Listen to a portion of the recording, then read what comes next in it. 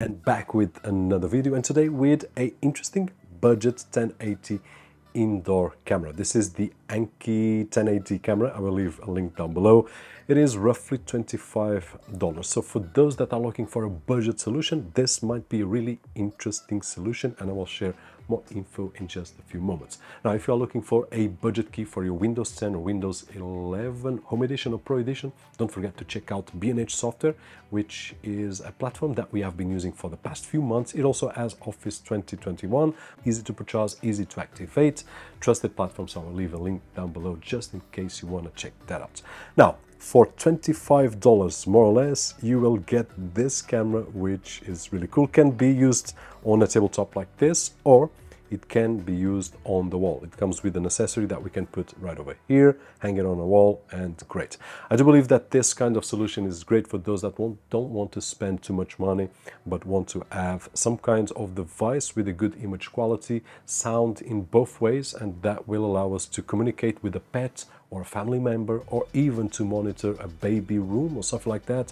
Then this might be great. In terms of image quality, I haven't seen yet, but we will see both right over here while I'm editing. I did record with good lighting conditions and also without light at all, so that we could see how it looks, and to me on the phone looks really nice. Obviously right over here it will be a bit stretched because we will put it on a big screen, and I record at 4K while this only records at 1080, so just have that in mind.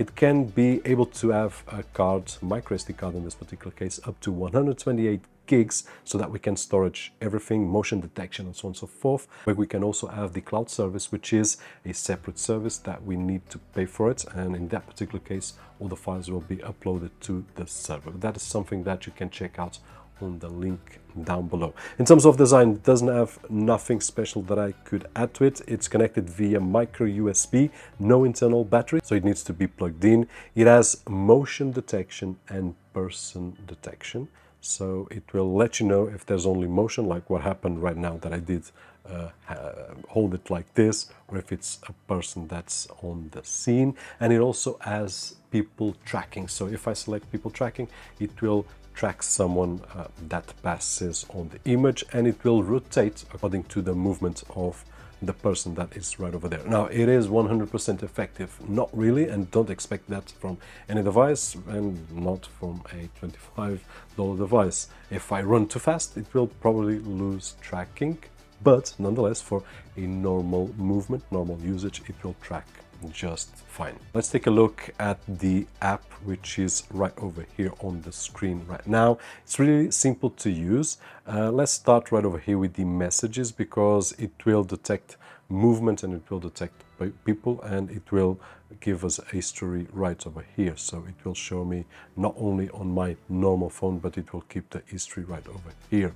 Now on the top we have the HD or SD option, depending on the bandwidth that we have on our Ethernet connection or Wi-Fi connection. In this particular case, I can enable the sound output or enable the sound, and we also have buttons right over here for full screen, which I can't right now because I'm recording the phone screen, and that will shut down the recording. I can take a picture, I can press the microphone so that I can communicate audio both ways without using a phone or something like that. I can just press the button and communicate to the person which is on this side over here. Or if I have a pet, for example, and I want to talk with a pet, we can do that, so the pet hears our voice. This is something that I don't do personally, but I've been in contact with people that do, and this is a great manner.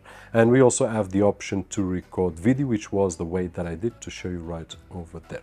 Now, beneath we have the PTZ option, which will allow us to rotate up to 330 degrees pan and 90 degrees on tilt, so we have a lot of freedom right over here. This is one of the ways that we can do, but I can touch the screen and swipe left, right, up and down, which is nice as well. So we have these options right over here. If we go to site, we can add a picture of the site where it is, room A or room B or something like that.